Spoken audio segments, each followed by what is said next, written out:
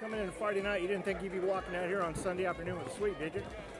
Honestly, no. I didn't think so, but I felt like our guys were ready. And this weekend, I think, proved that. They didn't really get caught up in all the hype. They just kind of concentrated on what they needed to do.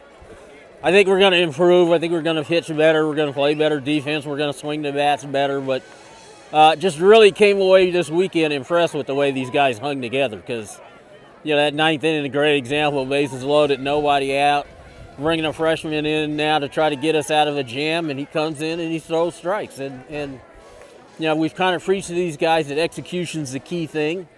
And I thought that's what we did this weekend. We were able to execute, and they weren't, and we come away with 3 W's. And you played the whole weekend with a lead. I mean, that's huge. Yeah, in the college game it is, and I think as coaches we know that. We really don't talk that much about it with the guys, but no question being able to put some runs on the board early to play with the lead, I think allows guys to relax and they don't feel as much pressure. And, you know, hopefully we can do that all year long. I doubt if that'll be the case, but, you know, putting runs on the board early definitely helps.